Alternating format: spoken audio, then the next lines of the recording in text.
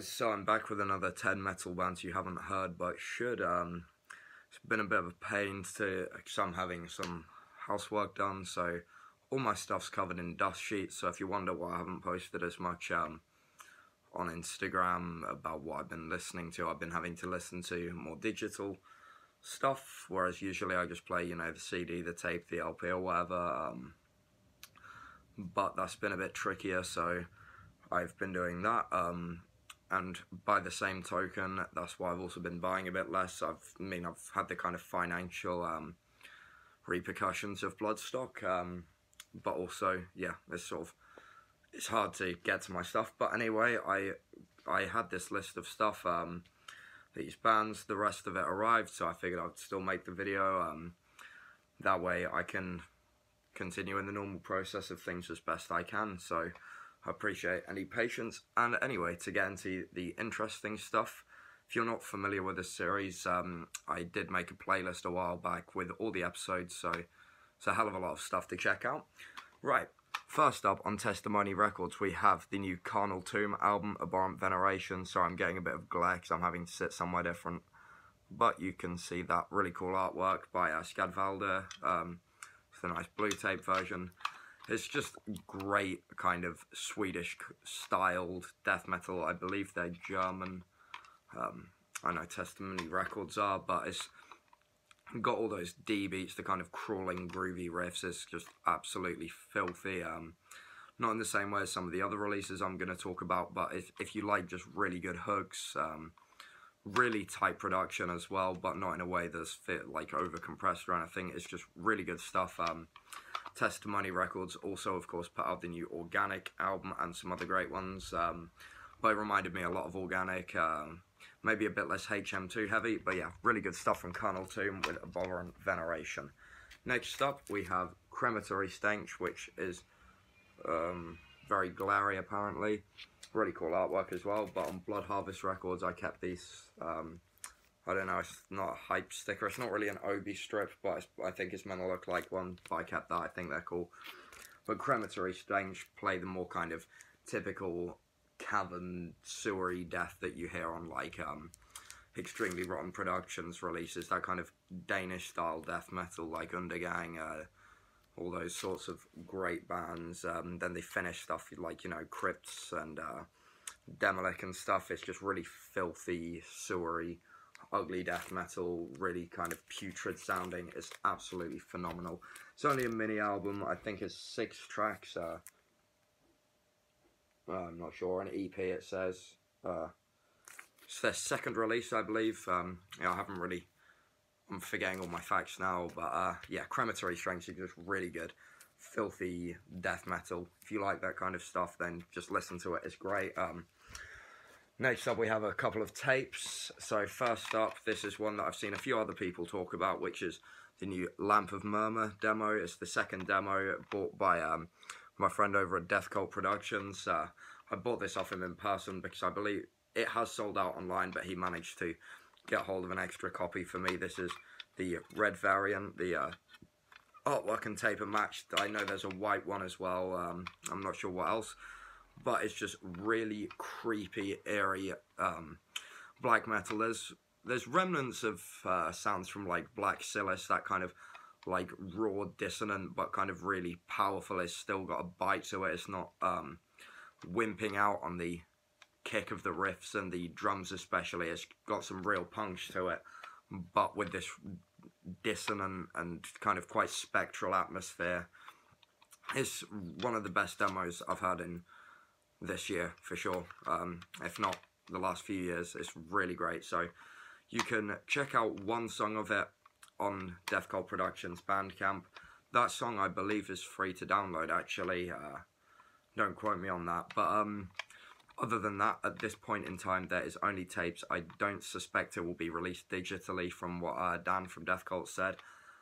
Other than that, I have no idea, and it's not my place to discuss. But yeah, if you can get hold of this tape, do so. Try messaging Dan or the band if you're really desperate to get it, because you might have some luck like I did. I'm really happy we met up, hung out, and managed to get this off him. He's a great guy. Next up is a couple releases from my friend over at Blackwood Productions. First up, this is Repulsive, with The Flesh Domain and Thanatophobia. That's the word I forgot. It's basically their 2 demos put onto one little compilation tape. This was done as a sort of sub-label called Death in the Woods, which you may recognise as the old Corpse Road logo style. Basically what this is just really well done Swedish death metal worship, you know, blaring HM2s, groovy riffs, much like with Carnal Tomb. Filthy production. It's quite raw on the kind of demo front, but that being said, it's got plenty of clarity. It's really well done, really cool image artwork on the front, and in my opinion, it is just a really good take on the Swedish death metal sound. You know, Carnage, Dismember, etc., etc. Next up, also from Blackwood, sort of didn't miss a beat there. Good job. Is Ygarokk, which is just some great bestial black war metal, however you want to call it. Once again, it is I think this one, the other one, the Repulsive one is one demo on one side, one on the other, makes sense. I believe this is the same thing on both sides. It's about 20-minute demo, so that makes sense. But, you know, if you like your Bestial Warlust, your Blasphemy, your Conqueror, Revenge, Black Witchery, etc., etc., it really is a killer job. I love that artwork. It's got that kind of very crude look to it that I love in war metal.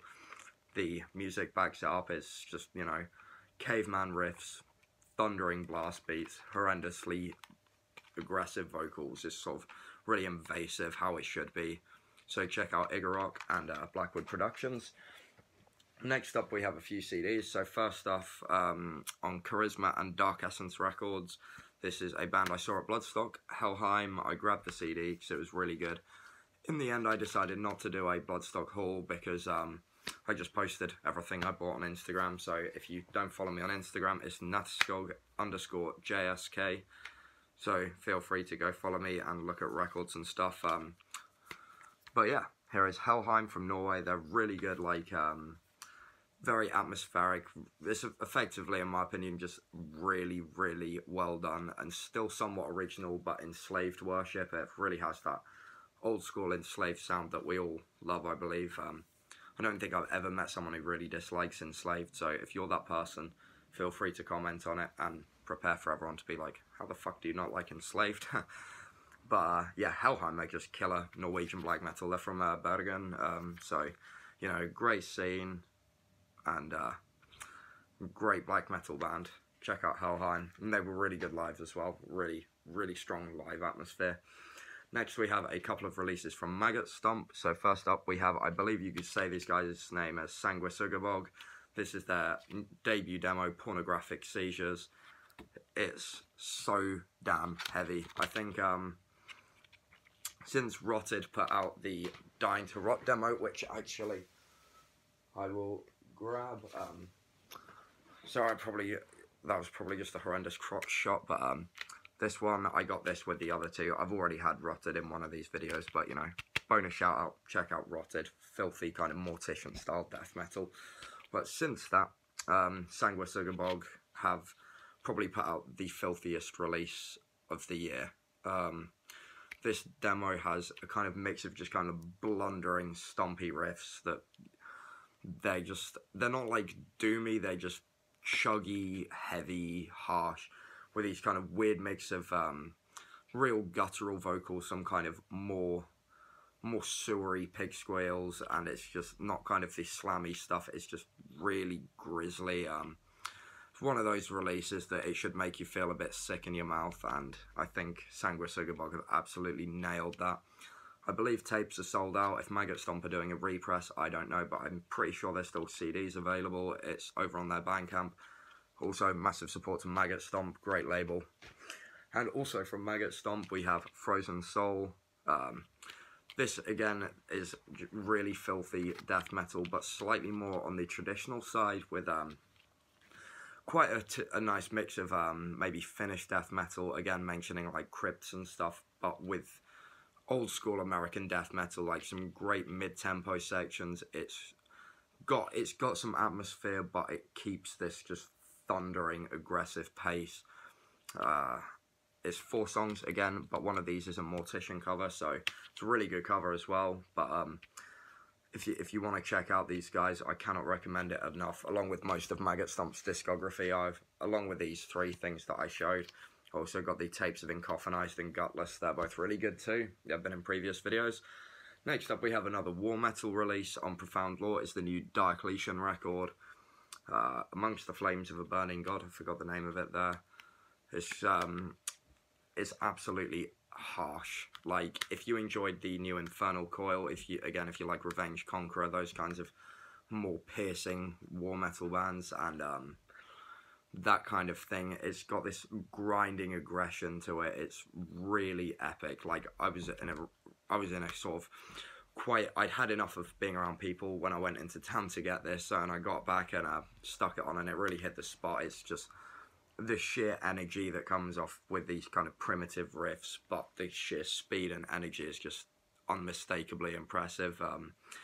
Diocletian are a great band in the scene as well. One that I would have about a month ago or 2 months ago said you don't see so many people talking around, but like when I was at Undergang, I noticed there are a couple people with Diocletian patches. I'm seeing a few more of these, like especially with the new album, so maybe this is their moment, and don't miss out on that moment, because pulling in about 27 minutes, I think this is just unrelenting fury at its best.